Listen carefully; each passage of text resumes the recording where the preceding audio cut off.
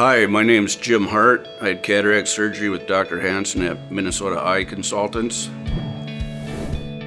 My whole life I prided myself on having perfect vision. I called it eagle vision. From the time I was a kid on, and at 40 years old, everything changed. I was driving an emergency response vehicle, fire engine, had a run at 3 a.m. and I looked at the map. It was a little fuzzy. I didn't think anything of it. I thought it was just a little of that green stuff in my eyes. Shook it off. It was from that moment on I had to start wearing cheater glasses.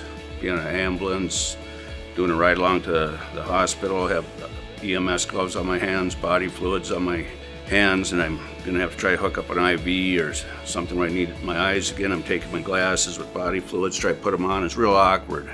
I had no idea that the lens of the eyeball could be replaced itself and be just as resilient as the natural human eye, and that I'd be able to see again like I was 18 years old and have that eagle vision back again, precision vision.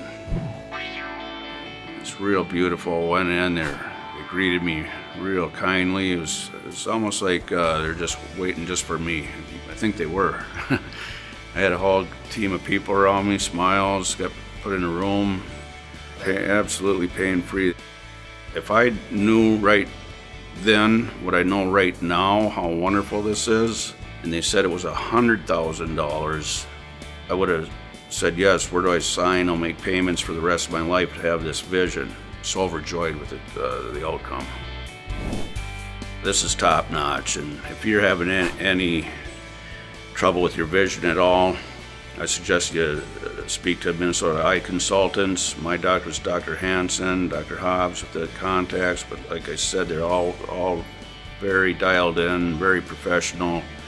Before this, I was I'd look up at the sky and think I'd seen pollution in the sky. I'd wonder what happened to the beautiful blue sky I saw when I was a child. Now I'm seeing that blue sky again, beautiful blue. I see a little blooming flower in the midst of weeds, and I can pick up that violet color and the crisp edges of a tiny, delicate flower amongst weeds. It's made life fun again.